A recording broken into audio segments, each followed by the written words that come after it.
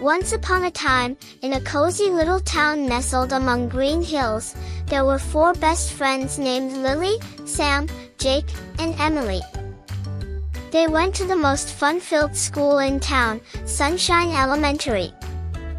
One sunny morning, as they skipped to school, Lily exclaimed, "Hey, did you know today is the great science fair at school?" Sam, the curious one, asked, "What's a science fair?" "It's where we get to show off cool experiments and inventions," explained Jake, the adventurous thinker. Emily, the creative soul, clapped her hands. "I can't wait to see all the colorful projects and learn new things."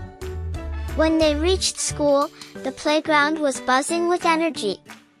Lily, Sam, Jake, and Emily rushed to their classroom, eager to see what everyone had prepared.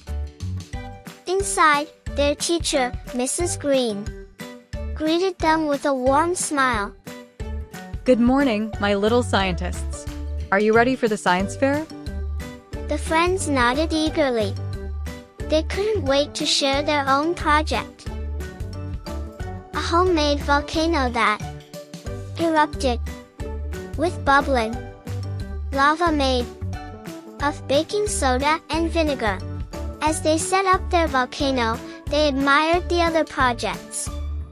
There was a solar-powered toy car, a homemade telescope, and even a model of the solar system hanging from the ceiling. When it was time to present their volcano, Lily poured the vinegar into the volcano while Sam added the baking soda.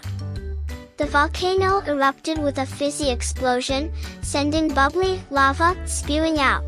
The crowd cheered and clapped. After all the presentations, Mrs. Green announced the winner, Lily, Sam, Jake, and Emily. Their volcano had impressed everyone with its colorful eruption. The friends hugged each other, beaming with pride. "We did it!" exclaimed Emily. As they celebrated their victory, they realized that the best part of the science fair wasn't winning, but the joy of learning and exploring together.